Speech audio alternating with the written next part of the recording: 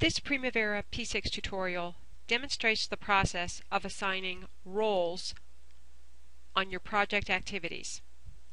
Roles can be used as temporary placeholders on your activities until you determine the actual resource who will perform the work.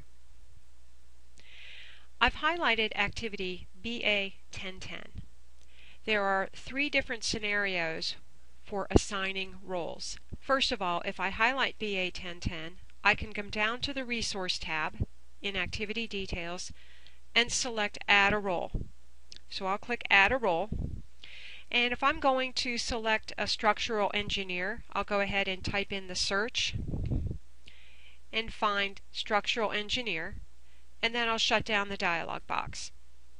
So now I can see on my Resources tab that I've got a role for structural engineer. I can also add a column on my activity table. As you can see, I can see structural engineer is reflected here. I can double click on the cell and select a role from there. I can also come over to my command bar and select the button called Roles from the command bar to assign a role. That's one way to do this. I'm going to highlight site preparation now, and I'm going to assign two roles to work on this activity. So once again, I'm going to come down to click Add a Role, and I'm going to search for a civil engineer.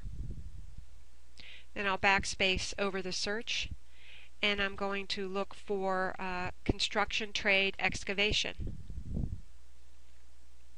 So I've just assigned two roles to that activity.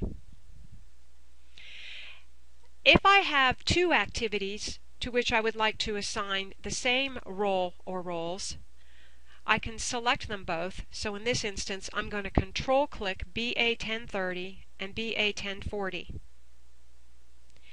And I'm going to come over to my command bar and click Roles, and I'm going to search for a mechanical engineer. So as I do that, you can see that a mechanical engineer has been assigned to both of those activities simultaneously.